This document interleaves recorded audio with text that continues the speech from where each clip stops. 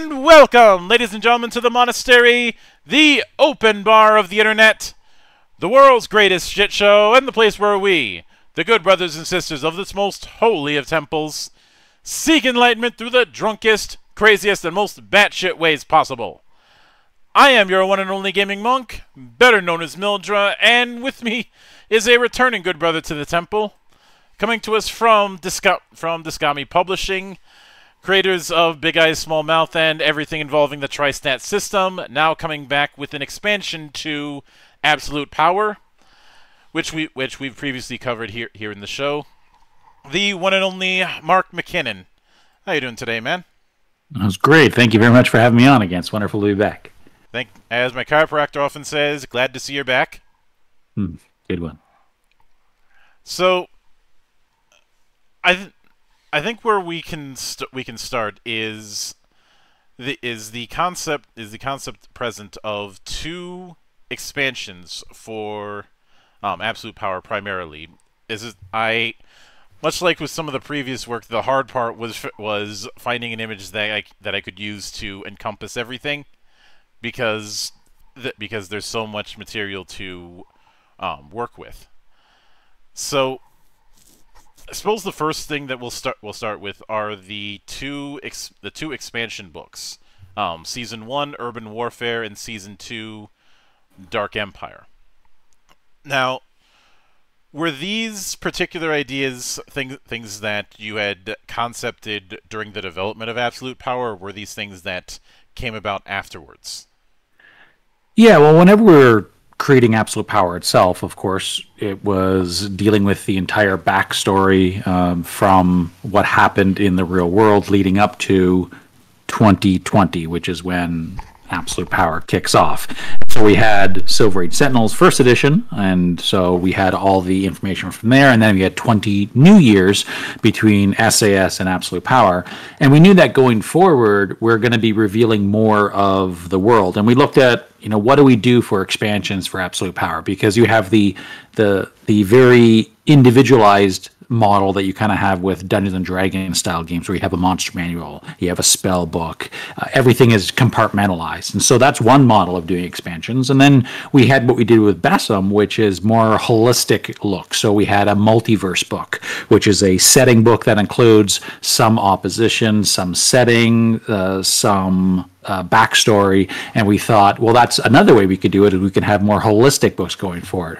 But because the nature of Absolute Power is we are setting a superhero world that we've created called Sentinel Earth, we're setting it and integrating it with our real world, we thought the best way moving forward was to reveal the real world and what happened in the fictional Sentinel Earth world during that same time, which led us to thinking of annuals. I mean, comic book annuals are something that, of course, have been published for, since comic books were out pretty well.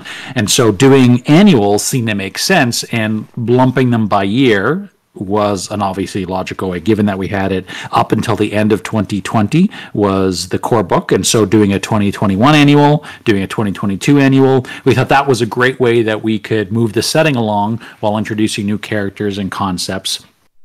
What ended up changing is changing the titles from a 2021 annual and changing into Season 1. We decided to move a little bit more away from the comics towards maybe what people are familiar with, more television or other media, but also avoiding having a year on the cover of a book, which automatically dates it. Even though Absolute Power starts in 2020, it doesn't mean that once 2020 is done, you can't play the game anymore. It's just how the setting was set up. So by focusing each of those expansions around a season, and the season was the year of 2021, that was Urban Warfare for Season 1, and Season 2 was all the events in 2022, that seemed to be a good way for us to move forward. And so we had the concept back when we were doing Absolute Power, looking at the expansions, but it wasn't until a year later that we actually had a chance to get it out and on the road. Like, Robin was working on the Season 1 and Season 2 before the core book was in people's hands. That's how far ahead we have to work with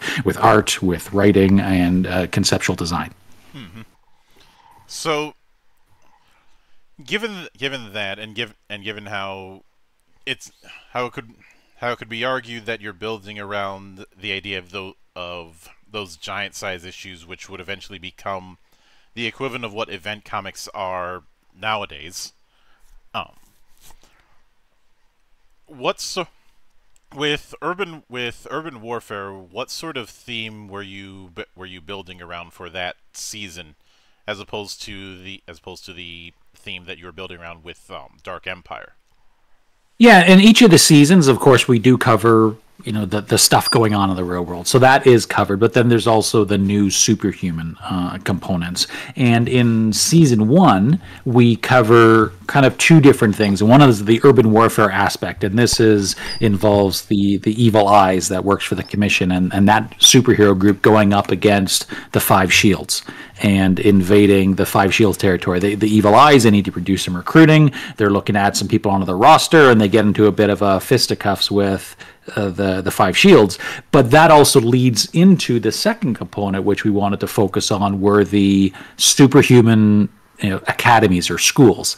And so we have a Japanese academy and we have a US academy. These are kind of the two biggest superhero schools around, and that was involved partly with the recruiting, where the Evil Eyes wants to get some new members on board, and so they're looking at these schools as one of the potential recruitment options. But it also allows us to focus on that as a component of the book. So while it is a setting book, we're also dealing with superpowered campaigns for teenagers and for school academies. And so going into a little bit of that with suggestions and advice and a little bit of details about the characters and setting was something we focused on in season 1. That's kind of the main goal, and Urban Warfare seemed to be a good title for that. With season 2, Dark Empire, right, that's heavily focused on the Dark Empire universe, which is the parallel universe, one of the many parallel universes, but it's the one in particular that initially invaded during Silver Age Sentinels. As we were writing that book, we had a little vignette about how a evil version of the Guard came through. And so in Dark Empire, not only do we get a chance to go into what happened if there was another invasion and expand that even further to involve some of the White Rooks. They are our supervillain team. Now there's a good version of them called the Red Knights, and they also came through. And then that leads to some of the other parallel universes as well, whether it's Silver Earth and what's happening there, and the cosmology. So in addition to dealing with the different universes, which are parallel, we also talk a little bit more about planets and what's happening with some of the spaceships that we have for the Howd Empire and the demons that we have. And so that was the kind of the two different focuses that we have, why they're separate, but also seamless, picking up from where the core rulebook for Absolute Power started. Now, I'd like to focus in a bit on Urban Warfare before I get to Dark Empire. So, I think the first thing I'd want to ask is on Five Shields Corporate Park, like what kind of area that is within the Sentinel Earth setting, and what kind of encounters somebody could or some kind of story seeds one could expect to have within that area. Yeah, well, certainly with these books, while they are nearly 200-page books, or larger than 200 pages in terms of season 2, they're not modules. They're not just setting books. We do have half of each of the book roughly is the Dramatis Personae section. Here's all the new characters we have with the superheroes and the villains. And so with the Five Shields Corporate Park, this isn't a place where you'd go and, here's a map of every building and here's where you can go for your adventures. We don't run those types of expansions. That's not what these books are. These are more conceptualized and overall setting and some of the individual components. So we do talk about the buildings and some of the security on the buildings, and here's some of the emplacements that they have for cannons that protect it, and here's a little bit about the organizations behind the Five Shields, and then of course outlining what happens with the interactions between the Five Shields and the Evil Eyes, and who gets hurt and what comes from that. So we do go into details like that, but this isn't a module where you have an adventure specifically and we're outlining what the adventure is. We're showing what happened in the Sentinel Earth universe, and then of course you can then run with what we present to hold your own adventures. If you want to have your characters come and visit the Five Shields Corporate Park, you can go ahead and do that. Yeah. Now, obviously, one of the other big elements is the training centers for young superheroes. Yamatai Academy in Japan and Harrison Academy in the U.S. Right. Now, given that they are a central piece, and this idea of villains trying to recruit young superheroes, um, I'm pretty. It seems very natural that there would be associate some inference to things like X-Men or Teen Titans, and I am curious if that did serve as an influence, and if not, what sort of comic events served as the appendix N of sorts for Urban Warfare? Yeah, certainly with the headquarters. I mean, we say here's a Japanese school for superheroes, and with the Harrison Academy, a U.S. school for superheroes. I mean, the obvious parallels of My Hero Academia and the X-Men, Professor Xavier's. I mean, those are very logical conclusions, and of course, bringing in, as you mentioned, Teen Titans, where the younger group, that all plays into about running teen hero campaigns, and we have a little section about running team heroes and the different types of teen hero games you can run. So again, we set up the philosophy and the general structure of the Yamatai Academy, and Harrison, and we give here's some of the faculty, here's some of the students, but we don't have a roster of here's all 80 students that are at the academy and here's the entire faculty list. We're providing a sampling, and we're providing something that you can take and integrate with your campaign, but there's still so much more room to take your own spin on stuff. And so that's when you said X-Men and Teen Titans, that certainly very much fits in with the kind of overall philosophy you're going with. And then, of course, with Yamatai has a little bit more wacky in Japan, of course, as going to have a little bit more of an anime feel to some of the aspects there. But in the end, this is our superhero game, right? Not our Besom or an Anime 5e game. Now, given that, what sort of relationship do the two academies have with each other? Do they have some sort of rivalry that could be utilized by GMs, or is there some other relationship? Yeah, I mean, generally you're going to always have some sort of rivalry between organizations, but more or less that they are, they have it for exchange students that student for one would go to the other for a while. I mean, geographically, they're quite far apart. Although in a superhero world, geography isn't maybe quite as big of as impediment as it would be now. And there will be competitions, like for example, during the 2020 Olympics, which actually didn't run during 2020, it was pushed back to 2021 in Japan. We have that there's a parallel organization that runs special events for the superheroes, and so we have people from the Yamatai Academy competing against people from Harrison Academy in Japan during the Olympics in superhero-like events. And so this is something that we thought was a nice way to tie the two together. But because they are so far apart, I mean, they're going to be colleagues, and they're producing superheroes, not supervillains. So of course they're going to work together anytime something comes up where they need to. But they're considered separate. Now,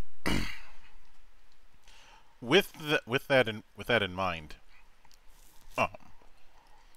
since you brought up the whole thing of them engaging in those kind of games, do you have anything in the book regarding GM advice if they want to use one of those Olympic-like events as a backdrop?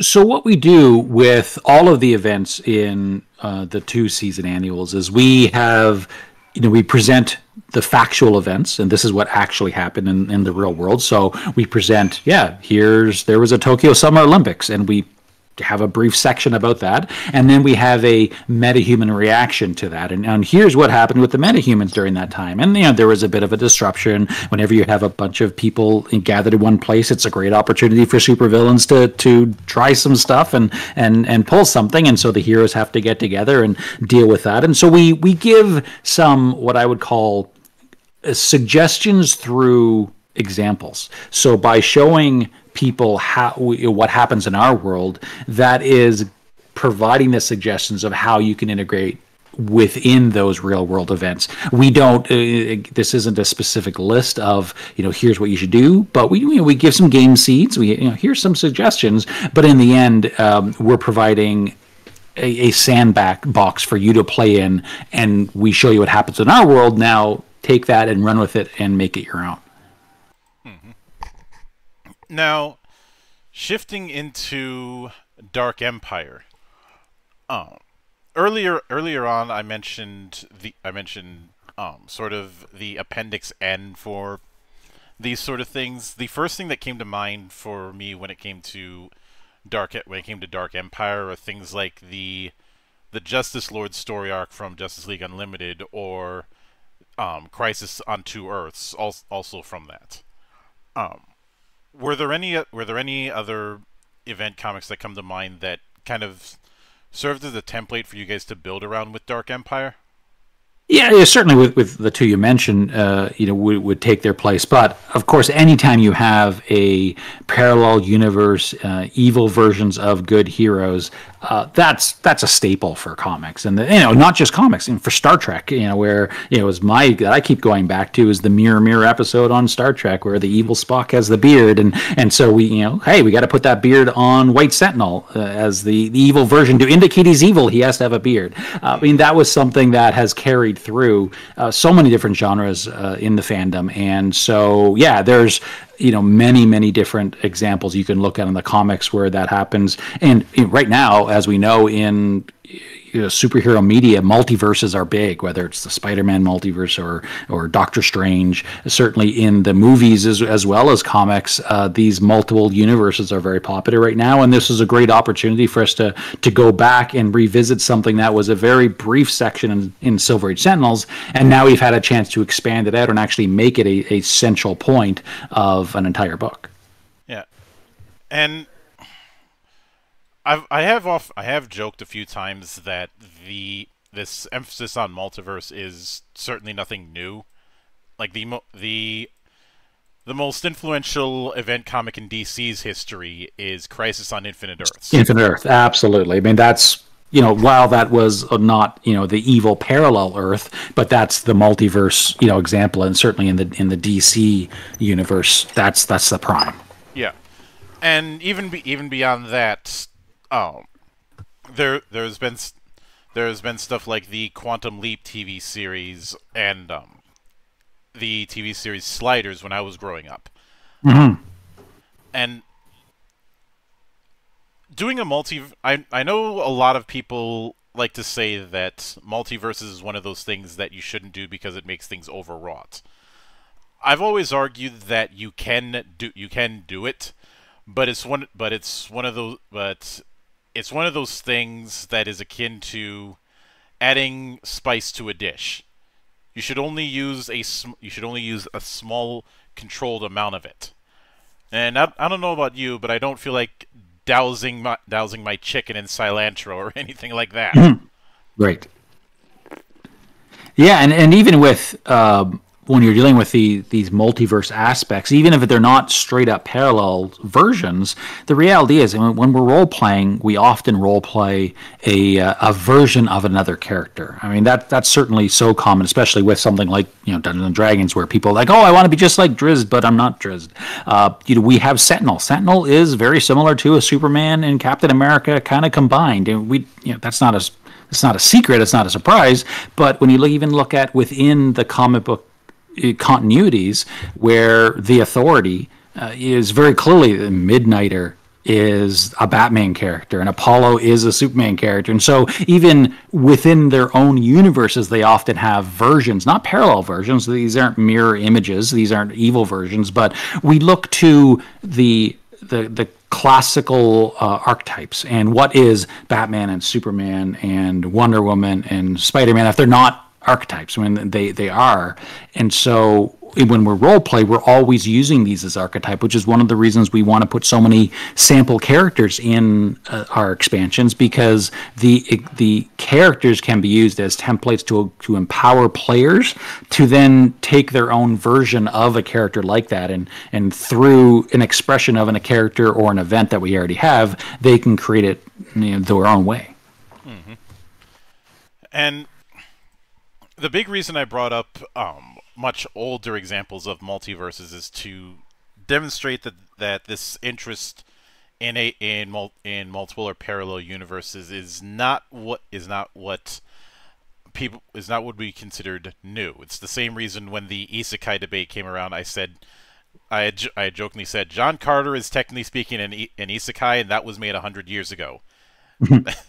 Alice in Wonderland, Yep. jury's out on how much of that was another world and how much of that was Alice tripping balls. Right. But that concept is not new, is not necessarily speaking new. And I've always argued that if somebody and maybe this is something you guys have dipped into as well. If we're going to be doing this idea of the evil version of the heroes, I think that should apply both ways. You know, a good version of the villains. Yeah. Yeah, and that's we have that with the Red Knights being, you know, the big one. So instead of Cruise Rider, we have Crusader, and instead of, you know, Mr. Matthews, we have Dr. Matthews. And these are characters where, you know, something in the past changed. You know, they were dissimilar up until a certain point. And maybe there's a fixed event that changed things, or maybe it was overall situations. And yeah, in the core Silver Age Sentinels, we only hinted about the evil Empire Guard. We didn't really talk about beyond that. This is an opportunity for us to go much more, whether it's the good versions of the villains from Sentinel Earth, but also what's happening with some of the neutrals, and the fact that some people are on the same side or hasn't changed sides, or maybe they've stayed in the middle of them, and we have a chance to go into more of them than we would have in the original Absolute Power or Silver Age Sentinels. And of course the other aspect of it is making sure that the rules for crossing over dimensions or how they relate stay consistent. Well, of course, the advantage you have with superheroes is you can kind of do any kind of hand waving you want in terms of you know, getting across dimensions, and we have our rule system, but in the end, story rules overall, of course. Yep, Rule Zero is a thing. It's more of when you've picked the whatever hand wave is used, make sure to stick to it. Is kind of what I meant. Oh yeah, no, certainly. And when you have people with characters with power over dimensions, I mean, that's their magical power are dimensions, with the dynamic powers attribute, that opens up a lot of options, obviously, of what you can do. Yeah, I remember for a previous superhero campaign, even though I don't feel like I fully was able to pull off what I wanted, I ended up envisioning a character that I called Decade. The idea being is that his sense of time isn't as fixed as everybody else. He exists simultaneously up to 5 years in the future and up to 5 years in the past. Hence the name. The idea being that he's able to be aware of his past and future self at the same time. It's just that he puts more emphasis on certain points, and it's constantly shifting as time goes on. So in a roundabout way, he can communicate with his past and future selves. If that sounds confusing, well, like I said, I didn't feel like I was able to fully get the concept right. It just started as a what if that wouldn't leave my brain. Right. Yes.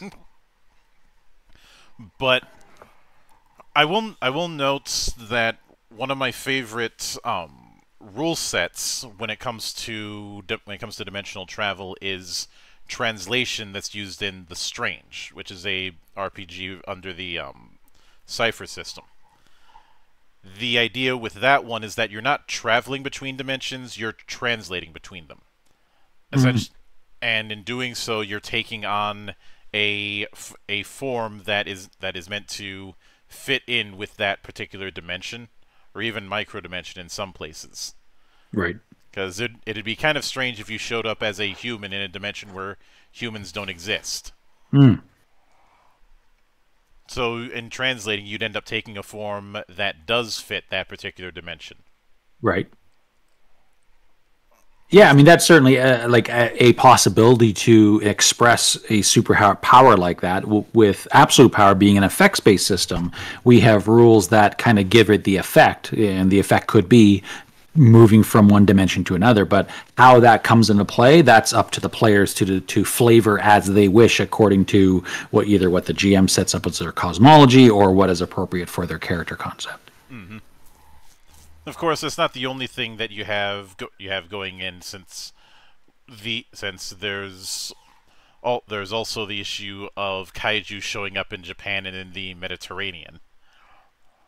Yeah, with Dr. Draconian is something that she is millennia old, and she's our queen of kaiju. She controls her monsters, she summons them, she can create them, and she turns into a dragon herself. That is one of the things that she does. She has a human form, but she can turn into a dragon. And other than General Winter, who is certainly our biggest human humanoid type character in the game, this is the largest monster style character that we have in the game. And yeah, we finally got a chance to have her show up, and of course she's going to interact with what's happening with the Yamatai Academy and what's happening in Japan. Mm-hmm. And there's also a few group headquarters that are brought up, like the Order or the Ascension Institute. What can you tell me about those headquarters? Yeah, so we, again, because we're not creating a book specifically about those, we do provide the locations and the general structure and the organization of it, and some of this information, of course, about the organizations. Like if you want to find out more about the Order, you can look in the core books as well. But we talk a little bit about what their buildings are and what kind of defenses they have, what you're going to need if you wanted to break into them, and what are some of the accessories that we have. We have different items that we will also stat out in the game, and so here's some spacecrafts, for example. That is the at the Ascension Institute, they have access to certain crafts, and so we'll give you stats for those crafts. But we're not giving floor plans. That isn't the kind of the focus of what these expansions are. Mm-hmm.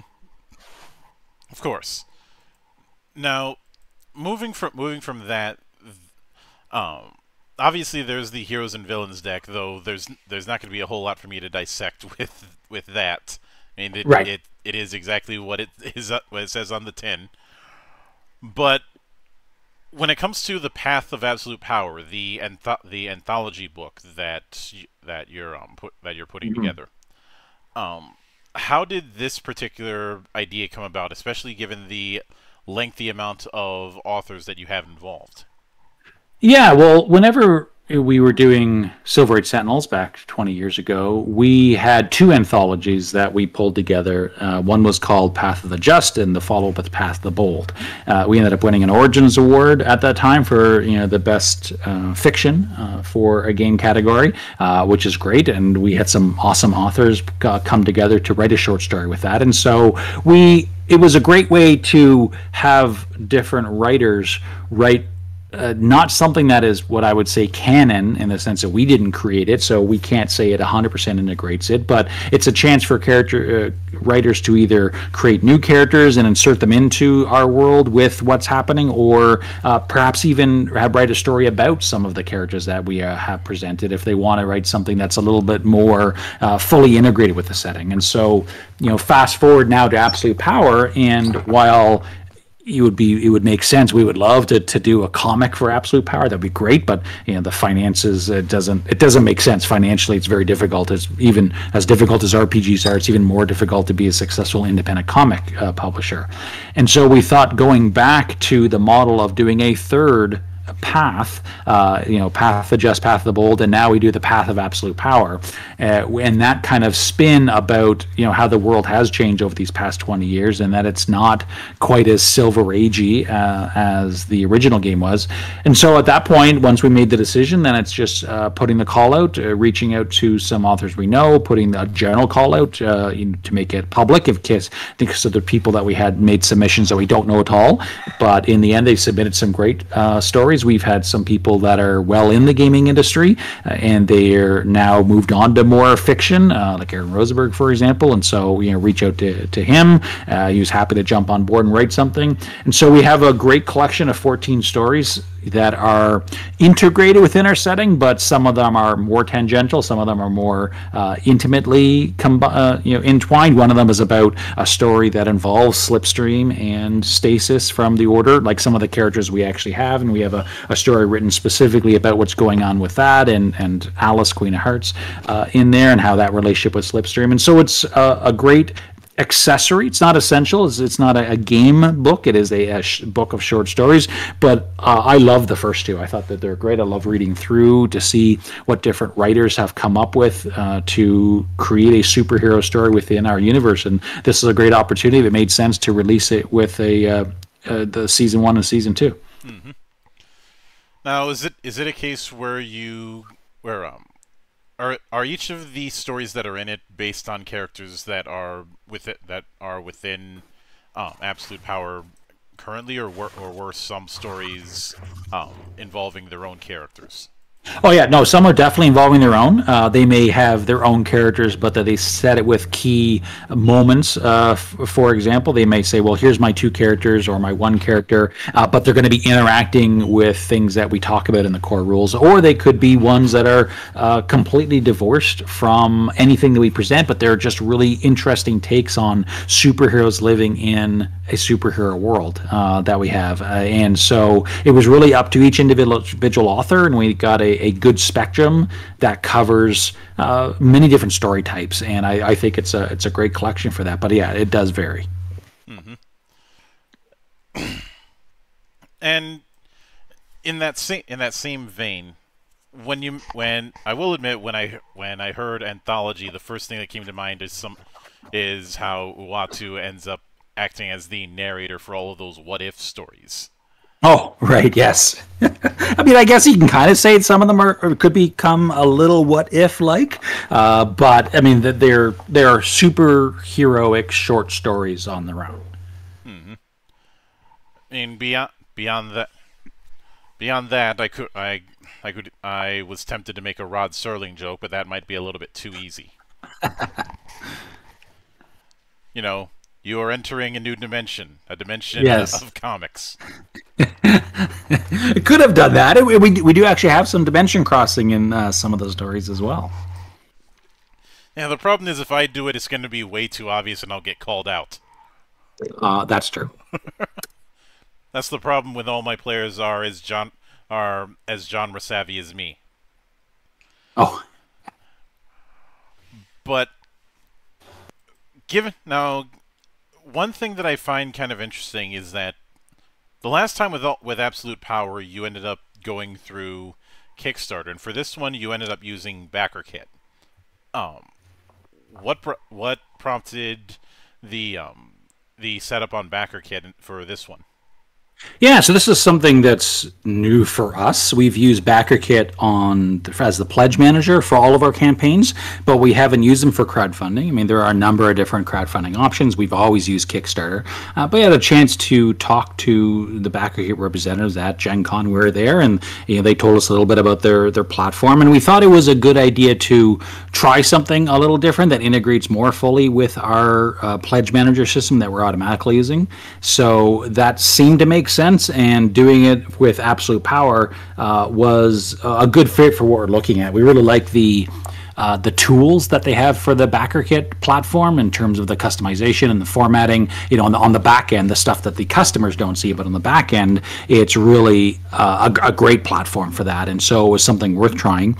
Another thing that is with Kickstarter, and very much changed from the way it used to run, is running back-to-back campaigns where you're running them over time, so you don't fulfill the first one before you run the next one. BackerKit has really pulled back on allowing customers to do that, and we've had some good success with what we've done, of course, because we usually don't run our crowdfunding campaigns until the products are finished or just about done. We don't like doing them too far in advance if we can avoid it, and so we fulfill the PDF, so the digital copies, much sooner. But the reality is, you can run into a situation where we want to launch a new BackerKit or a new Kickstarter, but the previous one wasn't fulfilled, and that causes some red flags with Kickstarter. I know companies that have run 5, 6, 7 of them have not have them fulfilled, and this is something that I know Kickstarter is trying to crack down on. And so, while we haven't run any flags, and we've been great working with with Kickstarter on this, in our current campaign that we had with Fullstavia, the books are at the printer. They're just coming over the ocean now, and so we could have probably run with Kickstarter for this one, but this just seemed like why not try a different platform to see if the advantages are there. We know that there are more eyes on Kickstarter than anywhere else, but we thought with a more niche product like Absolute Power, we could probably attract people to where we're looking at, and that was a great chance for us to try something new. So we hope that the backers enjoy the experience and think it's a good thing. We think it's good if there's variety, competition. It'll make all the different programs, whether it's GameFound, or BackerKit, Kickstarter, a few of the other ones, Indiegogo, for example, and we think that competition's good, and this is just our chance for us to try the new one. Mm-hmm. That certainly makes sense. Now, earlier before we went live, I had mentioned wanting to do a little bit of a experiment, and this is as good of a time as any to transition into that. So, I've mentioned this before, but there's a batch of characters that I had built that. Hey, Melja? Oh, hang on a second.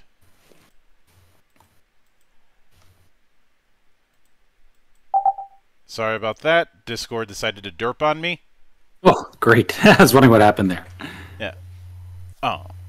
But there's a group of characters that I had built as a kind of UA Great Lakes experiment, and I talked with you about this before we went live. And what I'd like to do is kind of give you the skinny of each and how you might adapt them within the sandbox. I was going to say confines, but that doesn't quite fit. Of Absolute Power. Obviously not doing a full character sheet for each, but just where you might lean in terms of things you might put into their particular sheet. Mm-hmm. So, first one I'd start with is Finn Heiko, aka Foxfire. His particular quirk is basically having the kind of kit that a Kitsune would have. He has a lot of fox leanings. A lot of illusion stuff, and some pyromancy. His big thing is him being the class clown of the group and resident troll, because he loves screwing around with people, and whenever somebody asks him something he doesn't feel like telling the whole truth about, he will say ancient Chinese secret with a exaggerated accent. And if you're wondering why would he make that joke when he's half Japanese, not Chinese, that's the joke. Right. Whenever he says that, it's basically a tell for saying, I know, but I'm not telling. Right. Because his mother is Japanese and his father is Scottish. Which results in and the family has trained him with the guise of a long-running prank war that the whole family gets involved in. Oh yeah.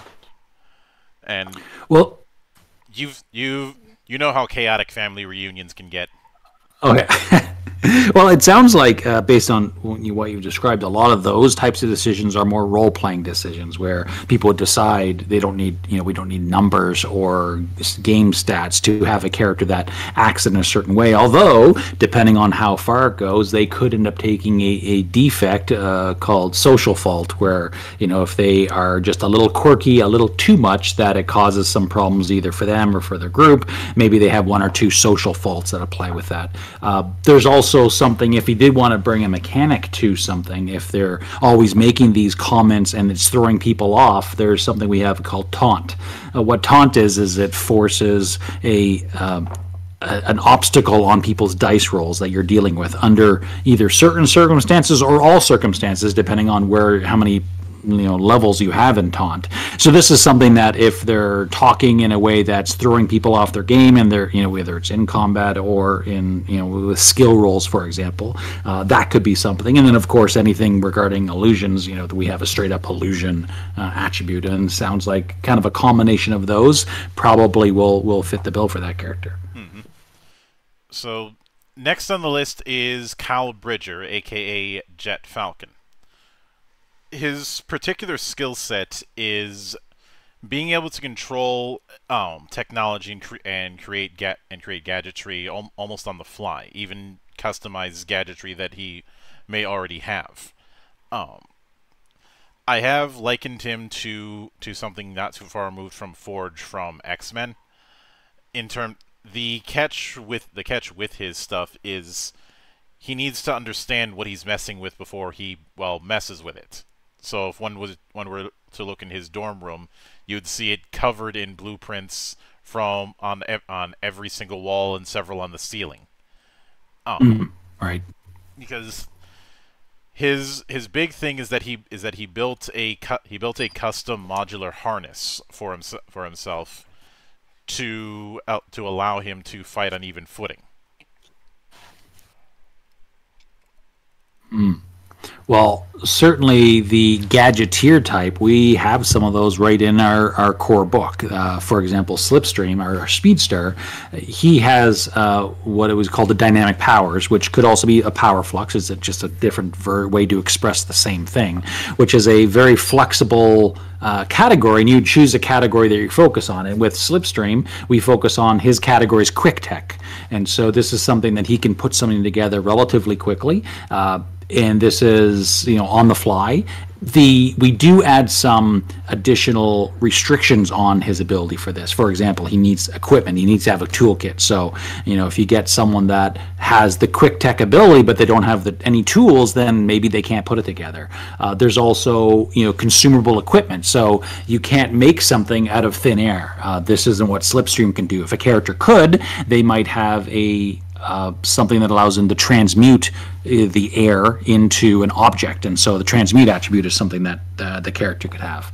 So certainly running with either the dynamic powers or power flux, those are the best way to represent gadgeteers. In addition to, they would probably, that person would have a skill group, probably technical, maybe scientific, depending on the types of gear that they work with.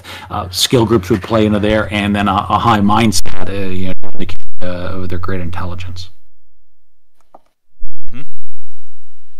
So the third on the list is Zaha Radamarker, aka Hardcase, who in theory one could say that she's a power mimic, but there is a catch.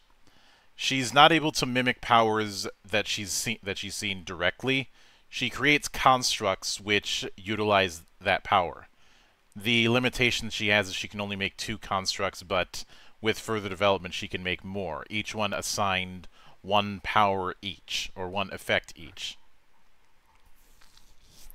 That's interesting. Well, certainly, we do have the mimic abilities, and we have several characters that have mimic. Although those specific applications of what you're referring to would probably involve some limiters that would limit the conditions under which they can mimic stuff. We have some characters that can nullify and mimic at the same time, so that would effectively be stealing someone's powers for a short period. It doesn't sound like that's what that character can do, but you could certainly go in that direction if you wanted to with a mimicking type ability.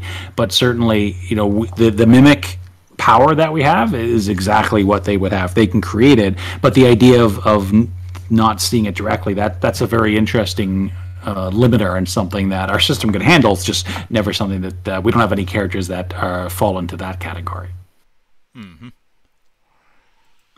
So it would be tricky, but the idea with this was to try and make a power mimic that wasn't doing the obvious with power mimicry.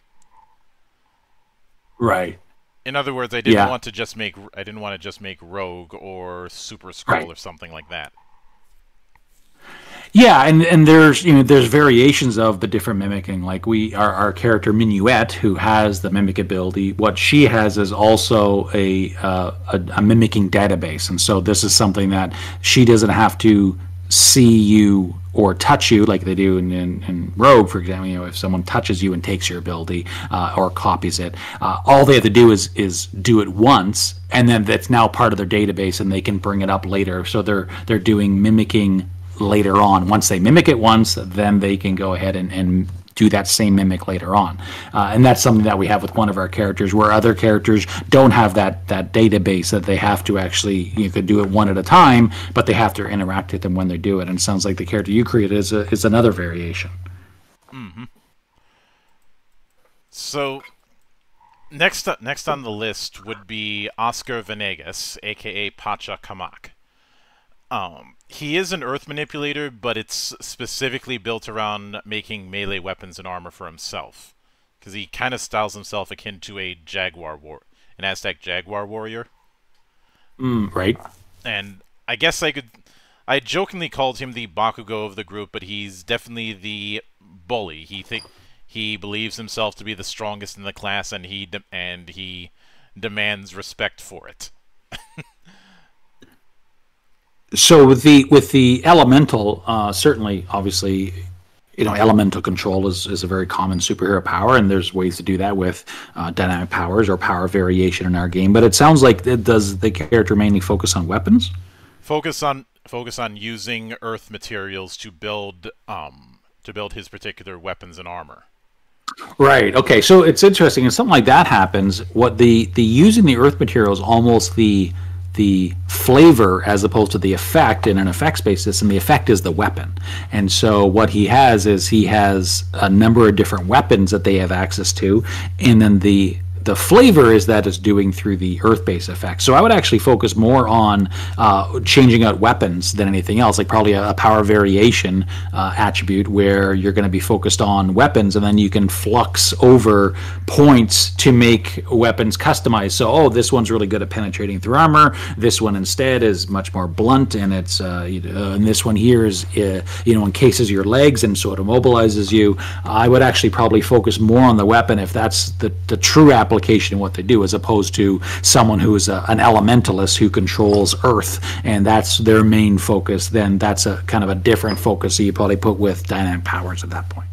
Mm-hmm. Next on the list would be Aldrich Philby, whose hero name is Vibrato. He's a bit of a theater kid to the point where he's dramatic about everything, but he's a perfect mimic, which because of that he's legally required to wear a specific mask, because nobody's going to trust whatever face he has under it, since he can look like just about anyone. Though he is also able to manipulate vibrations around him to create essentially ghost sounds, which is commonly used for comedic effect to create a one-man orchestra. Well, we've already talked about, yes, we have mimic powers with something like that can change their form, because mimic would be power manipulation and power mimicking, where going with different alternate identities, we had to change your face, and you can go into full shape shifting if that's necessary. With the sounds, we have something called control environment, and so you'd have control environment over ambient noise. We have some characters that can do that, and so that's just a really simple thing to do. It's not really expensive because it doesn't have a huge game effect, but it's a nice flavor attribute. Mm-hmm. So the next one on the list is Marcus Houch, aka Backdraft, who's kind of the stiff neck of the group, and in part because he comes from a long line of firefighters. Originally, he thought that his quirk was just his particular power set was just being fireproof. What it actually is that his body is absorbing and then rechanneling energy that hits him.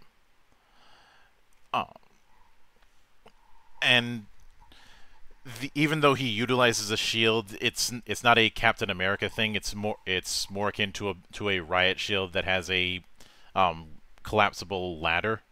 Because again, he's firefighter. Right. Incidentally, when I was trying to come up with designs, I was trying very, very hard to not have it come off similar to the designs in Fire Force, because I knew somebody would bring that up. Right. And with fire, certainly, you can, what you're describing, we have abilities where whenever you're taking damage, you can either convert those into points to acquire other attributes, or you can convert them into points for health points. And so, if they're using it to power themselves with the fire, then I would say that's probably a form of a damage conversion as opposed to a damage absorption, which is gaining healthier. In his case, if he gets hit with something like fire, he can store it and then release it in fire blast of his own. That's kind of how his relationship with different types of energy work. Yeah, and that would be the limiter, unlike someone else who just takes damage conversion. So every time they get hit with any kind of damage, that they get some sort of ability. What you do is you would give a limiter to his damage conversion to say it only applies to fire damage, and it can only be output as maybe a fire attack. I mean, it depends on the types of flexibility you want to have for the character. Well, but yeah, you can customize all of them. It's not limited. Okay. Right. So if he got hit with lightning, it would be the same principle. If he got hit with energy, so it's energy. Okay. Yeah. But if he got slashed with a sword, it wouldn't apply. No. Right. So in that case, the limiter would be energy rather than just fire itself. Is he would have damage conversion with the energy limiter, and that would be what he could end up doing. The closest analogy I can think of is Bishop from X-Men. Right. Obviously without the whole future stuff, but his whole thing is storing and rechanneling energy. Yeah, and we have attributes built in that deal with those. Mm-hmm. So next on the list would be Amelia Curtis, aka Sonic Bloom, who we wanted to do a speedster, but we wanted to do something a bit unique, especially since we also rolled air manipulation. So the idea came to me is that she creates these pockets of air that she is able to go through to cannonball herself, kind of like a boost ring in a 3D Sonic game. Right. The idea is she's able to use multiple ones to essentially pinball herself around. The problem is she's not very good at the braking part. Yes.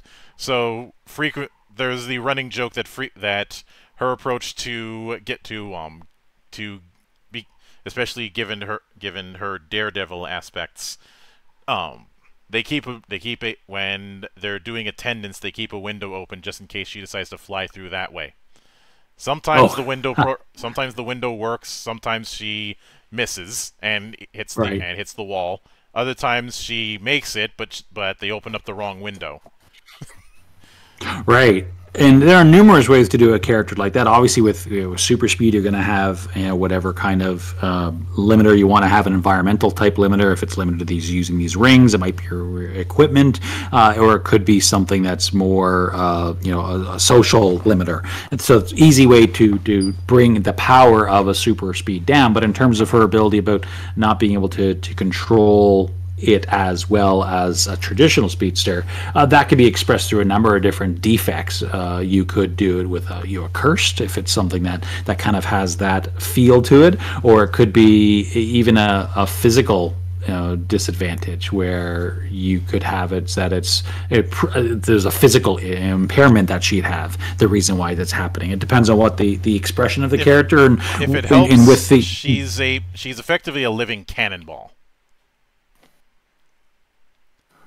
Right, but in terms of why, you'd look at the reason why the character is having these troubles, and is it because they're klutzy, and so it's just a straight up stat issue, or is it because that there's something metaphysical about the problem they has, in which case it might be a curse. So you'd look at the reason why something happens, and that will point you to the best character attributes or defects. Mm-hmm. I will note that there were a few points of inspiration for her. One of them is the weird, wild, and wacky world of the early days of aviation, where anybody who was willing to get into a plane was some measure of crazy. Some argue that that's still the case for anybody who's willing to get into a multi-million-dollar coffin. The The other was around that time. Around the time I was writing.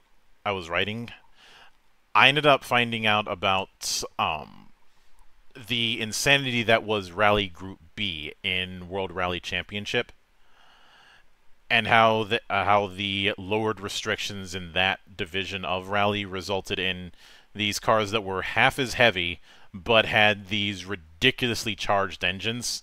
So you're getting a lot more power and a lot less weight. Mm. But because you're having a lot less weight, it's a lot trickier to handle on turns. Right, right. Uh, and the and when I say that Group B got crazy, I'm talking the FIA, the governing body for both that and Formula One, had assigned shrinks to drivers after races because of how insane the races could get. But next on the list is Irvine Thales, aka Hadron, whose his big thing is being able to manipulate space-time to make gravity wells, as well as being able to make himself intangible. Not invisible, just intangible. Right. The gravity wells are created through these black spheres that essentially increase or decrease gravity around where they are. Right. And so with a character that is dealing with it's kind of like the two components. So one is the gravity, and the other one, I'm sorry, what was the other power? Intangibility. Right, the intangibility. Right, and for that one's, we have that dealt with. There's a power called change state, and with change state, you can either become invisible, if you can not be seen at all, to go through walls, for example. You can become gaseous or liquid, so depending on kind of where you are in that spectrum. Sounds like being intangible is just a straight up intangibility, so that's a straight up power. With gravity, if it's primarily being used as an attack, you'd probably want to build it around a weapon and just flavor it as the gravity. But if it's a full-on gravity control with everything that involves, that's very much dynamic powers, where you would choose a category of influence, whether it's elemental, gravity, it could be math, it could be keys. It's you would just choose an area of influence that you have, and you would dynamically being able to do whatever it's appropriate in the game. And that's why we have diamond powers. It comes up a lot in absolute power, but that's because a lot of superheroes are themed around a concept rather than you have 4 or 5 individual discrete powers. These are ones that are flavored around a theme, and it sounds like gravity definitely fits into one of those. Yeah, he's far more of a area controller rather than a direct combatant. Right. But next on the list is Carol Engel, aka Cordyceps, who is technically a plant manipulator, but it's more to do with the unique properties of her skin. She has millions of little holes that she can implant seeds into and control the growth of those seeds. Well, that's very interesting. So for something like that, we do have an ability called plant control, but with that specific variation, you'd want to put a limiter on it to say it is only the ones that are seeds are implanted into a skin. Otherwise, plant control by itself can cover controlling of any plants, controlling the growth of it. It might also be appropriate, depending on, is to take the telekinesis with a limiter focused on vegetation or plants, which is slightly different than plant control. But they are obviously linked, and one of our characters, Bellshroud, has the ability to control plants in such a way. Yeah. When we were writing her out, Carol is essentially the mother complex of the group, even making these herbal blends for everybody that are technically healthy for you, but taste absolutely rancid. Like the first time you ever had V8. Oh yes. Like. I can't, she is the type of person who would willingly drink carrot juice straight. Oh wow! I can take a lot of stuff, but when it comes to carrot juice or any sort of V8, I'm like, no thanks. I'm not doing that. I'm not sure if you would either. No, no, it's very, very strong carrot juice. It flavors everything extremely heavily, but drinking it straight up, that's pretty powerful. Yeah. But the last on the list is Thorvald Eriksson, aka Thrudgelmir. Um, Originally, we just had it that he's able to grow in size up to 25 feet tall, but we felt that that wasn't enough. So what we instead decided to mess around with it. That even in his normal size, his density for his muscle and for his bones is a lot higher than normal people, to the point where he doesn't need to wear armor because only the biggest type of piercing bullets are able to actually pierce him. Everything else just bounces off. Right. Unfortunately, it does mean he's 3 times heavier than normal. He's about 700 pounds, and the other thing with him is that he's instead of using any sort of arms, his big thing is being able to out wrestle people. Because what I drew upon with him was a lot of the hard hitting style of purores that you see in Japan. Especially some of the guys that made up the Four Pillars of Heaven back in the 90s. Um,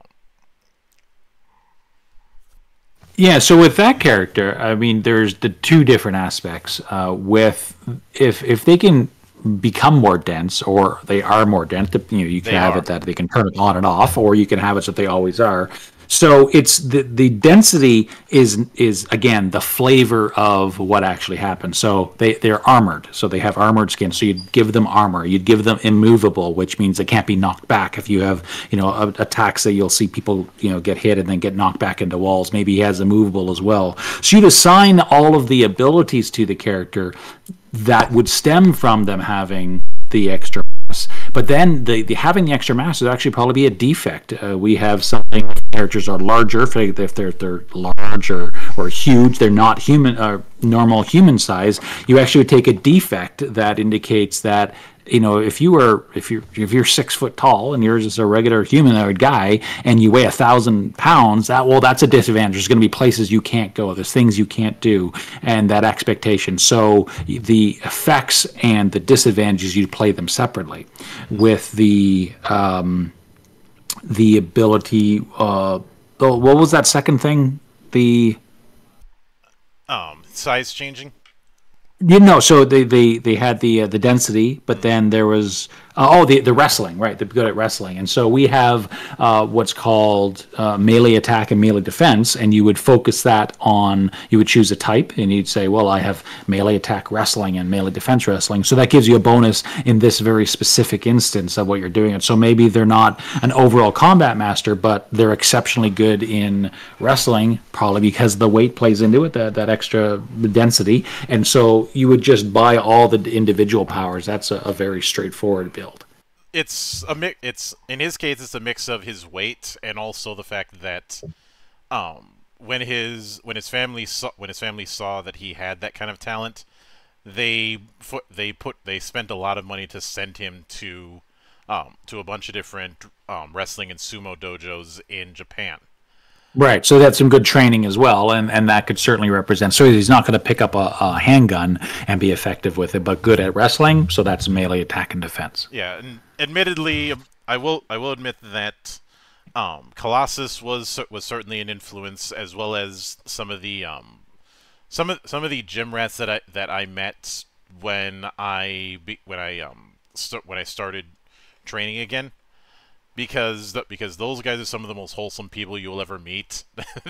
Everybody has this idea of gym rats being these judgmental types. Absolutely not. The best ones are the ones who are completely and perfectly willing to help you out, or even spot for you unprompted. Right, right. And the experiences with those I had used when writing how I view Thorvald.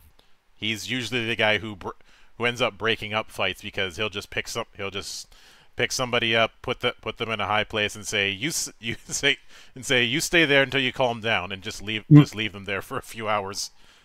Nice. Oh, because on one hand he's able to fight and probably could stretch somebody out into a pretzel if wanted. On the other hand, he tries his best not to, and tries to find the easiest way to deal with the situation, which in his case is, well, put them apart from each other in some place where they can't reach. So if he has to put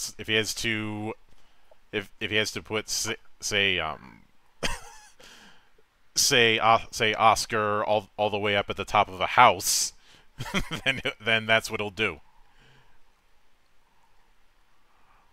But the interesting thing with this is that while some ideas are just a little bit of flavoring, a few of them would definitely be a bit more of a challenge.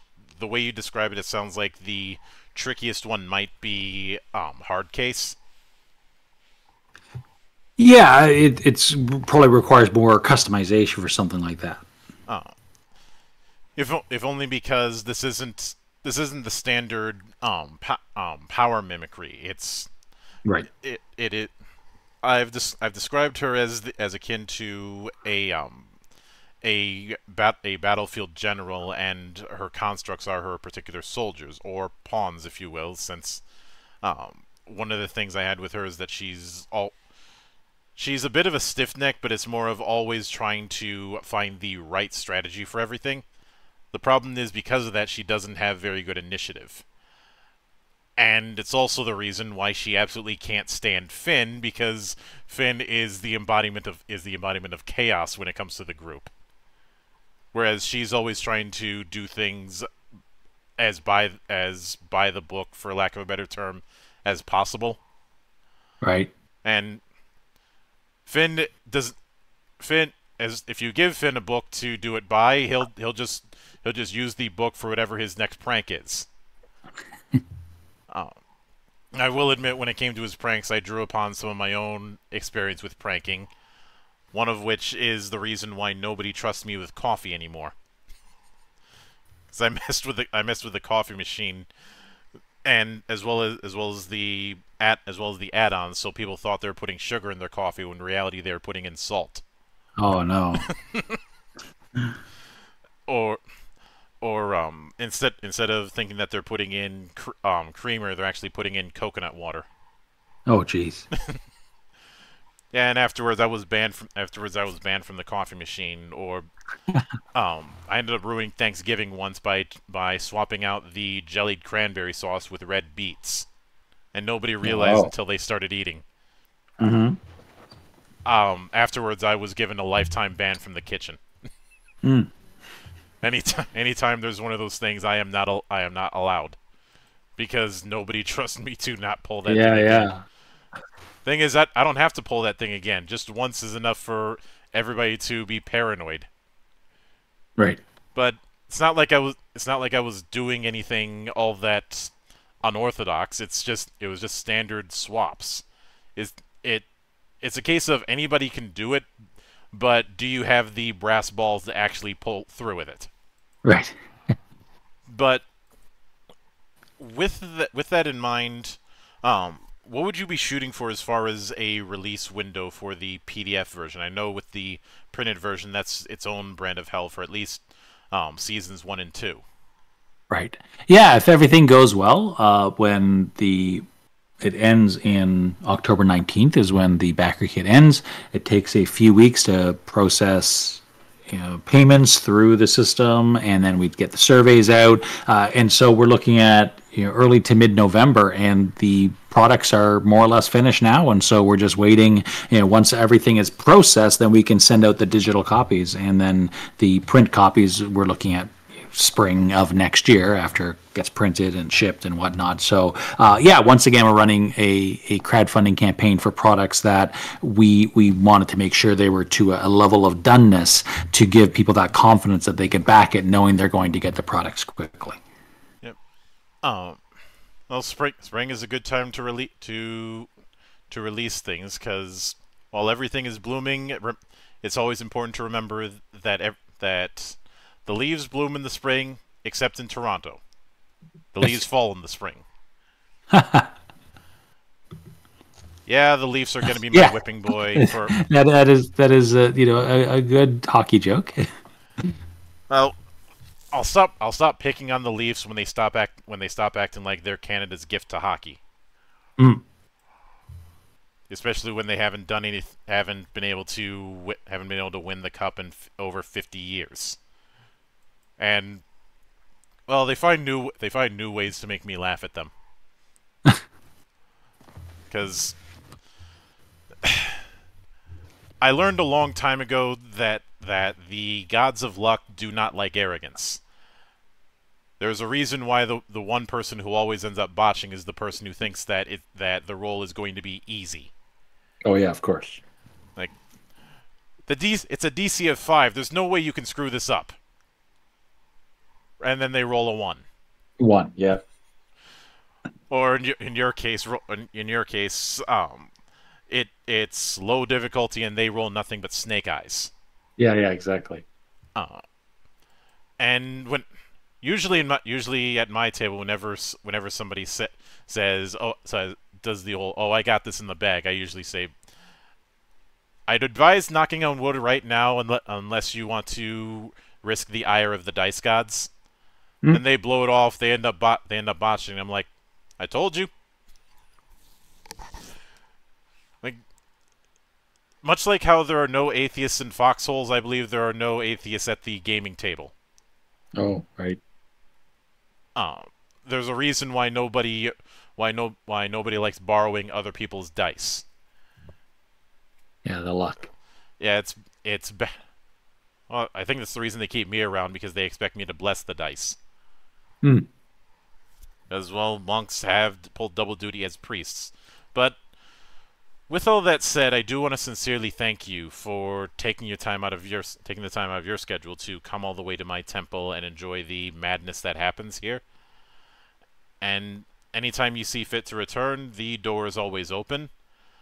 As I often say around here, drinking is not mandatory, but it is encouraged. And of course, a sincere thanks goes out to everyone who took the time out of their schedule to come onto the show and enjoy the madness. And there will be plenty more where that came from, as there always is here, on the open bar of the internet. But until then, on behalf of the good brothers present and not present, my name is Mildra. I am your gaming monk. Stay fucking frosty, everybody.